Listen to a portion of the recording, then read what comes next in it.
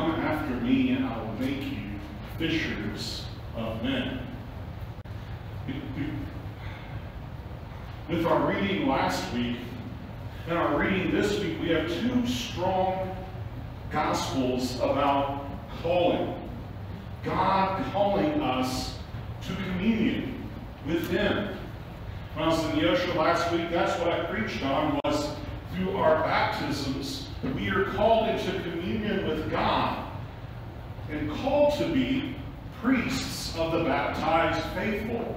That is most of what I focused on last week, and how God has called us to be one with Him.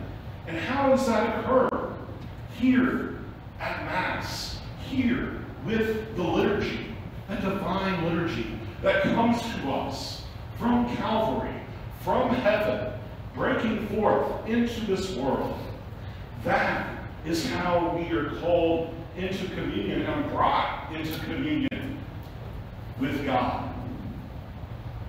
And this sacrifice isn't just a one-off that came out of absolutely nowhere. No. This sacrifice fulfills all of the Old Testament prophecies and all of the Old Testament sacrifices. If you think about it, look back over the course of the years, of the centuries of the Old Testament, and you will see the fulfillment of said sacrifices in the sacrifice, the holy sacrifice of the Mass. And that is how we are brought into communion with God. No other religion does this. In no other religion are we brought into communion with God, that we actually have a God that loves us so much that He wants to be united with us.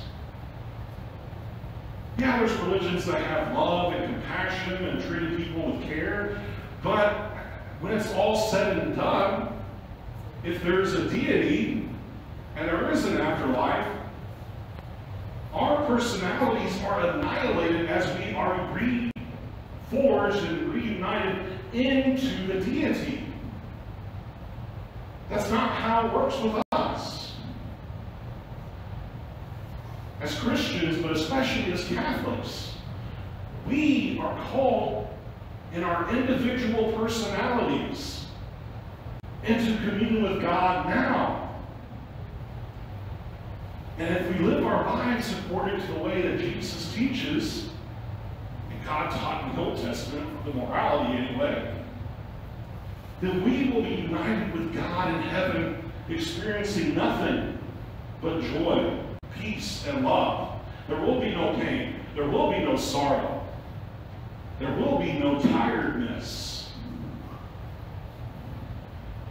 There will only be joy, peace, and love. That is the great blessing that we have.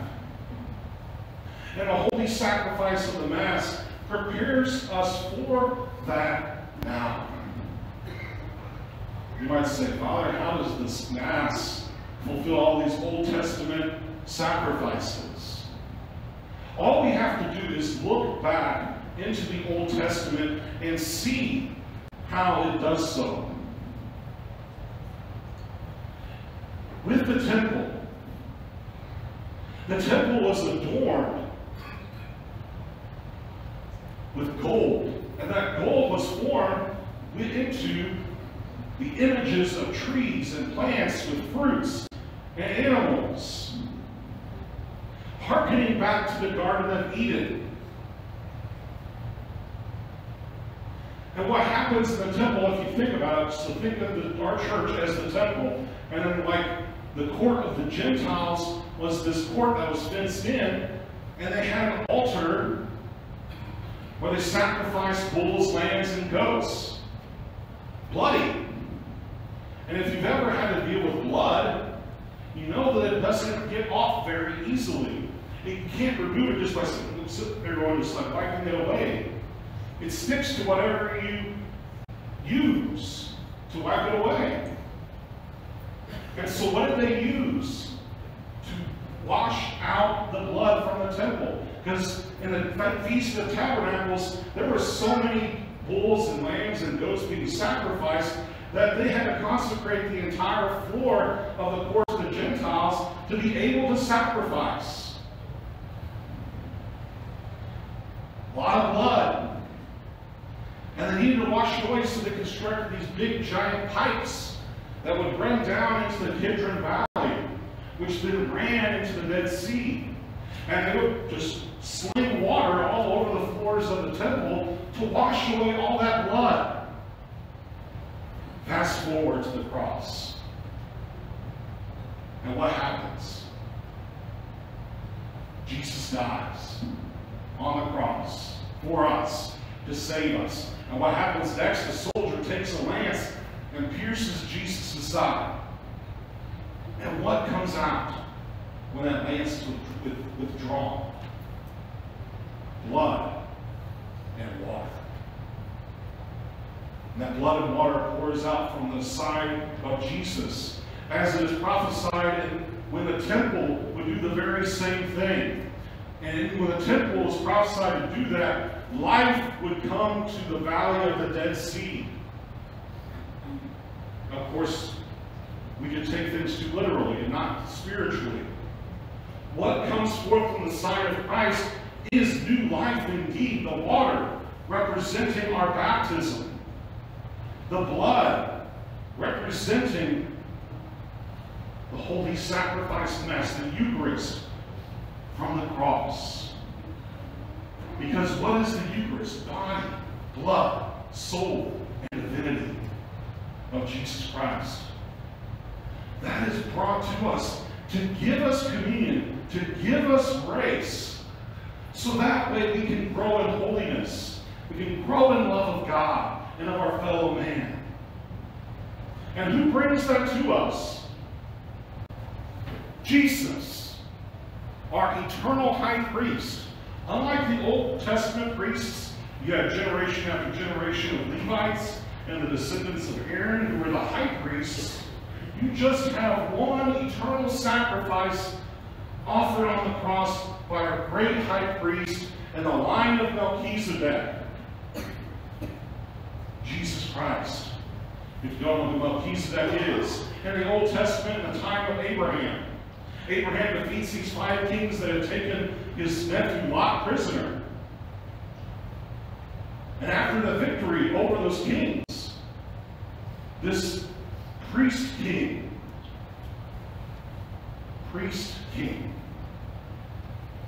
does that sound familiar? Jesus is our king. He's also our priest. This king Melchizedek, who the Jewish rabbis thought was the oldest son of Noah, because he, according to the tradition, lived into the time of Abraham. And so you have the oldest son of Noah coming to Abraham, offering bread and wine for the victory, and then Abraham gives him 10% of everything. Fast forward. Now, 2,000 years ago, Jesus offers himself at the Last Supper. He says, "Take and eat, this is my body, given up for you. Take and drink, this is my blood of the new covenant. Do this in memory of me." This blood is to be poured out for the forgiveness of sins. Do this in memory of me. And who is he telling that to? He's telling it to his 12 apostles who were gathered around the table with him. He is telling them, I am going to ordain you as bishops/priests.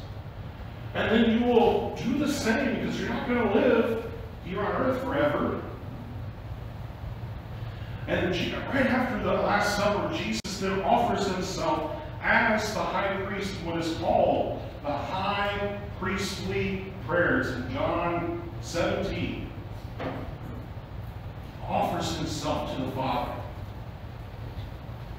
in the way that Adam failed to do in the garden. When the serpent tricked or intimidated Eve into eating the apple, Adam was sitting right there and he failed to do his job. But Jesus Christ fulfills that priestly role of Adam. that was in Eden in the beginning. And so Jesus is bringing us back into communion with God, into Eden. That is why we come to this place. We come here to go back into Eden and to be in communion with our God. And the person of the priest, that successor of the helpers of the apostles, who are the bishops now. Father Audrey, myself, Father Samson before me, whoever's going to come after me. All of us are ordained to bring you the Eucharist and the other sacraments. When you're sick, to bring you the anointing of the sick. Before you go into surgery, the same. To baptize your children and those who are coming into the faith.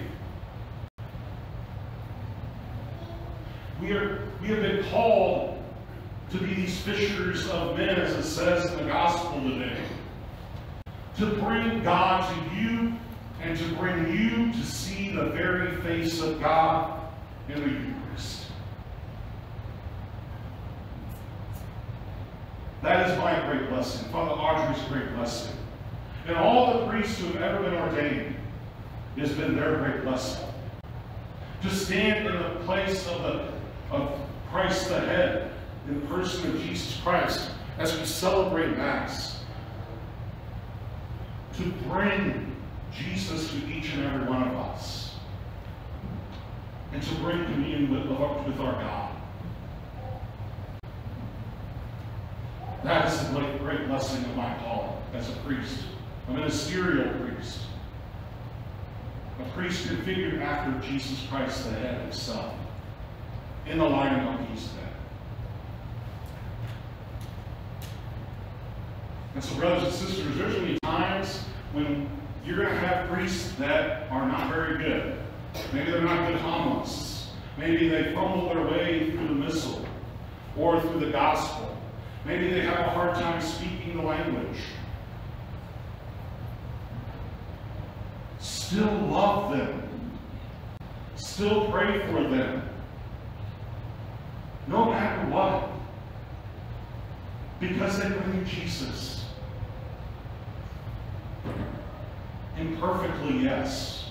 I do it imperfectly too. But we bring Jesus to you guys. And before I was ordained, my priests brought Jesus to me. And that is the great blessing we have as Christians, as Catholics especially, is to have a priesthood. So I ask you, pray for us. Pray that we never take advantage of this great gift. Pray that we live our lives pouring out our souls as Christ poured out his soul. Because the soul in Jewish tradition was said to be in the blood. That's why you wouldn't eat blood back in the day. We have blood sausage now. That was a concession given to us by the Germans. I'm half German, so you can blame me for eating blood. But pray for us that we never take advantage of it, that we never lose sight of this blessing of being ministerial priests in the person of Jesus Christ. Pray for us to pray for you, for everyone else here in Nolan, McDonald County. Pray for us to be holy, to live our lives, rejecting those things that would pull us away from our vocation. Because there have been priests that have. They have fallen to their temptations, to their sinfulness. And they have fallen away from the priesthood. They're still priests, but they can't function. And we need priests that can function. And so I also look at my young men here and say, is God calling you to be a priest? And if he is, have the courage to say yes. Because yes, there's days I'm tired. Yes, there's days I'm grumpy. But man, That's in any life. Ask your dad. Ask your mom. You look at them. You can tell when they're grumpy. You can tell when they're angry. You can tell when they're sad. Every life is going to be suffering. But I'll tell you what, if you are called to the priesthood of Jesus Christ, it is a great joy and blessing to bring the sacraments to you.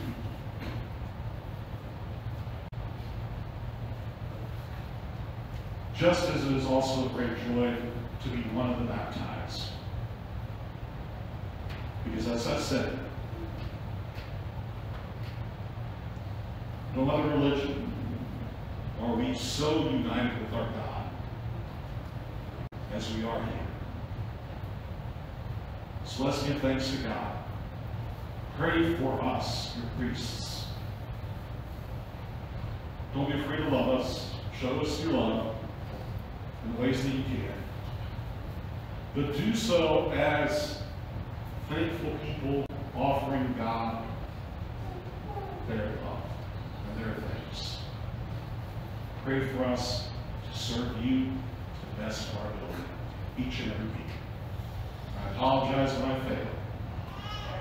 I'll continue to try and do my best.